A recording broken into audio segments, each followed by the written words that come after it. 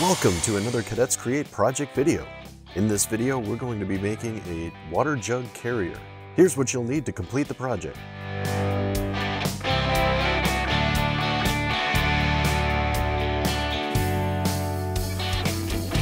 Cut 5 pieces of paracord to 5 feet lengths. Set these aside for now.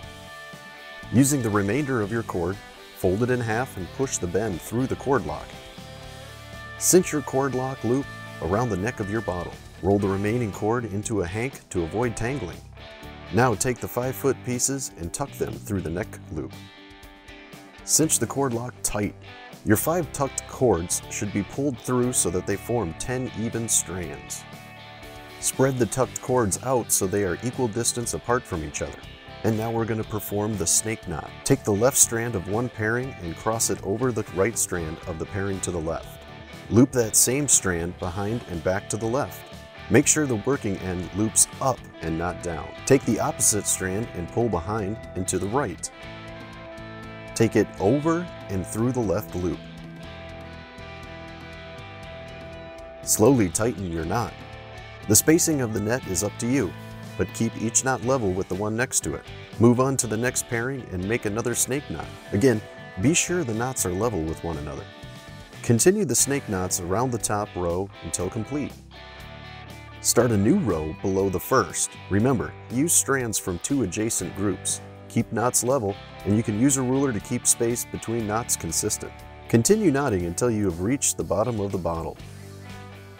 Take the right strand from one pairing and loop it through the welded steel ring. The cow hitch.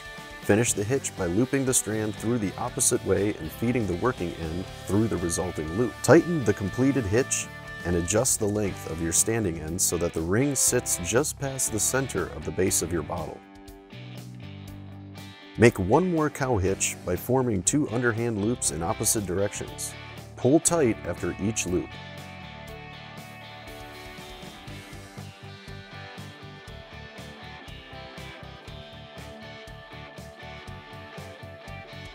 Take the strand to the left and make a single cow hitch. Do not make a second hitch with this strand. Continue this pattern until all strands are tied to the ring. Cut each strand a little less than 1/4 inch from the knots. Don't let the ends slip out. Melt the ends and flatten them against the knot with the blade of the scissors. Help from counselors may be needed for this portion.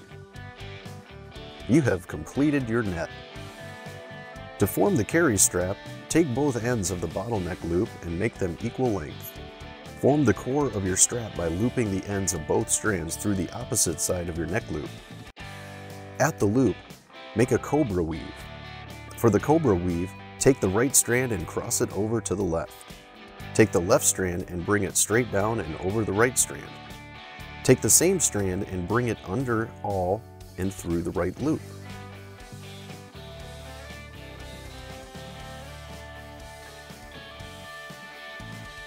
Pull both strands to tighten. This time start with the left strand and repeat the process. Do one more starting on the right strand this time for a total of 3 cobra weave moves.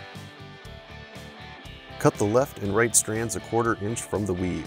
Melt the ends and flatten to the weave with the scissors blade. Now find the center of your strap. Begin your cobra weave about 8 inches from the center. Take the 2 strands that were cut and even them.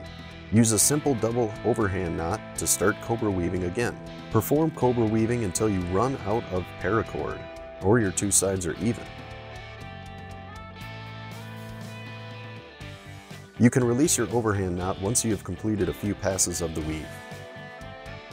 Now cut, melt, and flatten all remaining cord ends. And there you have it.